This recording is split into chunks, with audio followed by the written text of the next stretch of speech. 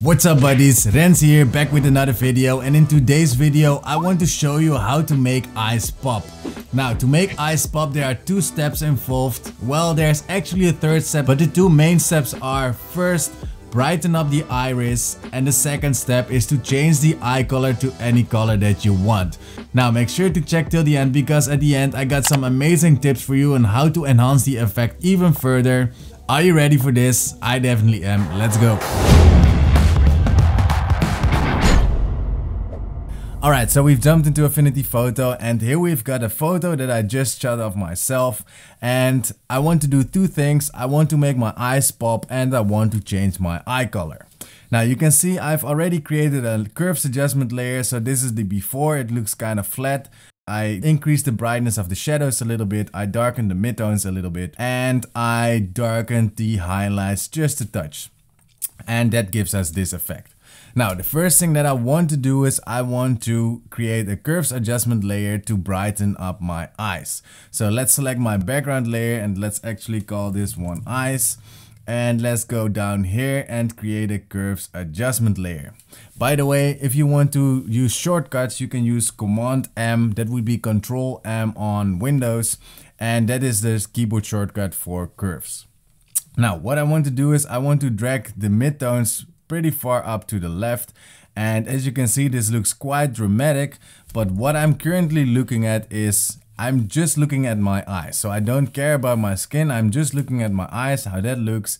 And well, something around here looks pretty interesting, so let's keep it up to about here and let's cross this off. Now the next thing that I want to do is I want to invert this adjustment layer. So I want to invert the mask of this adjustment layer. So with the curves adjustment layer selected and with the right one, so this is, let's actually rename this one overall contrast, let's say, and this is gonna be Brighten Eyes. So with this curves adjustment layer selected, I want to invert the layer mask, so I'm gonna press Command I, and that will turn everything into how it looked before. Now the great thing about this is that if we press B on the keyboard to select the brush tool, and let's actually reduce the size of the brush tool quite a bit. Let's grab a soft round brush. And what we want to do now is make sure we have white as a foreground color. And now you can see that if I zoom in on one of my eyes, you can see that we can brush back in the effect. So if I would reduce my flow quite a bit, so to let's say 4%, and maybe reduce the opacity just a little bit, I would simply brush down here on my eyes very gradually, and you can see that we actually can make my eyes pop a little more. So this is the before and this is the after, and you can already see that my eyes really started popping out, or not popping out, but here you see the comparison. This is the before and this is the after. So let's do the same to this eye. Let's zoom in a little bit on this eye and do the same thing. And just gradually brush in the effect. Now I'm not going all the way to the top right over here, and that is because we've got some shadows going on. So we've got the left side of my face that is in shadow and the right side is pretty bright. And you can also see that this eye is a bit darker than this eye. So we have a little less shadow at the top of this eye, which you can see. And I've left a little bit more shadow on this eye. And that is just because there is not so much light. So the bottom part of my iris would be brighter than the top part. Before I forget, talking about brightening stuff up, my friends at BenQ, they actually hooked me up with one of their products which I can clip to my laptop, which illuminates my laptop workspace and reduces eye fatigue. The Screen Bar Light e-reading lamp is the world's first lamp that is specifically designed for digital screen time. It is an ultralight USB powered lamp that is made for people who spend lots of time in front of a screen, just like myself. And not having the proper light makes our eyes work harder than they should and causes eye fatigue. This laptop lamp precisely projects the light to the ideal place within your workspace without any glare on the screen. By using high illumination efficiency and minimizing wasted energy, the Screen Bar Light only uses 5 watts to produce the perfect illumination for a laptop workspace. The lamp is very easy to set up, made specifically for laptops, and can be easily clipped to your screen without damaging or wearing it thanks to the thick rubber clip. Now, because I am planning on living and working while traveling around with my camper, it's important for me that my whole studio is portable. This lamp is made out of durable aluminium alloy and comes with a special case to protect it while traveling. Honestly, I never knew I needed this, but now I have one. It really became part of my studio, especially when working when the sun is set. The screen bar light comes with a price tag of $99, which definitely isn't cheap, but definitely worth it if you want to care for your eyes. If you're interested in a lamp like this, check out the links down below in the video description. Thank you so much BenQ for sponsoring this video. Now let's get back into the tutorial. And the next thing that I want to do is I want to change the eye color. Now, very easy and basically the same thing. First, we want to create an HSL adjustment layer, which is right over here. And then we can zoom in a little bit, and same thing, I want to look at my eyes. So I can change the color however I like, and now you can see that my whole face is actually changing, but you only want to look at my eyes. So let's say we're gonna go for some deep purple iris for whatever reason. Let's cross this off, and same thing with the HSL adjustment layer selected. We can rename this recolor eyes. With this layer selected, I'm gonna press Command I to invert my layer mask, grab my white brush, and this time I'm gonna increase my flow and opacity all the way to 100. Let's zoom in on one of my eyes and let's actually brush in the effect. And now I want to brush in the effect all the way, and that is because of course the bottom of my eye is gonna be, or of my iris is gonna be purple, but also the top of my iris is gonna be purple. So there we have the first one, and let's do that for the second one as well.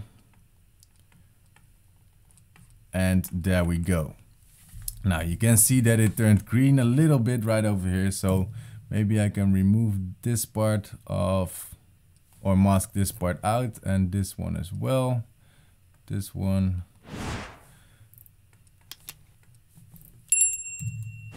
There we go. Now, a quick tip, of course, probably you already know, but you can quickly switch between black and white by pressing X on the keyboard.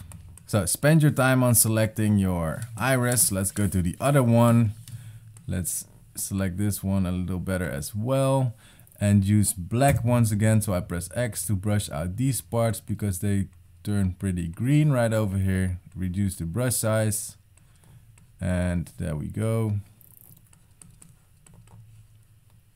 All right, so there we go. Let's zoom out, and now you can see I've got some nice deep purple eyes. Now let me show you the before.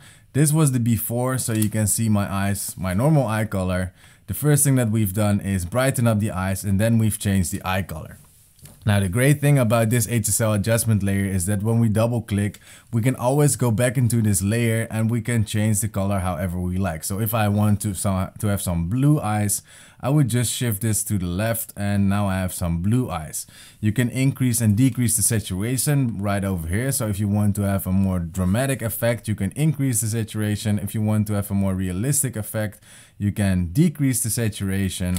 Of course, you can still change the brightness of the eye, and that is how to make eyes pop. Now, if you want to make it pop a little more, what you can do, so let me zoom in, which is a pretty cool thing. If you want to further enhance the eye, you can press Command L on the keyboard to create a levels adjustment layer, and we're going to increase the brightness a whole lot, so something like this. We're gonna cross this off and gonna invert the layer mask once again. So I'm gonna press Command I on my keyboard. And what we can do, if I zoom in onto my eye, I can choose a very, very small brush with a low flow. So maybe some, yeah, let's say a 5% flow. And I will activate my pen pressure for this. What we can do is simply brush out some iris accent, let's say. So I will just brush in some of these things, kind of, yeah, make some Irish, not Irish, but iris accents, let's say, and just brush in some extra effects. And you don't have to be too precise as long as you stay inside of the iris. So this is the before and this is the after, and it just makes the eye pop a little more, and yeah, it looks pretty cool to me. So let's actually go to the other eye and do the same thing. Let's zoom in and let's add some of these accents, let's say. So we're gonna increase some contrast and yeah, basically just draw in some extra iris highlights just to make the eye pop a little more.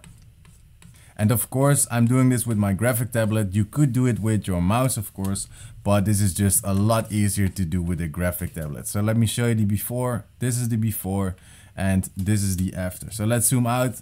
Now, if you enjoyed this video, don't forget to give it a like. And if you want to learn more portrait photo manipulation, then I've created a playlist for you, which you can watch right over here. I am sure you will love this playlist because, well, there's gonna be a lot of fun portrait manipulation inside.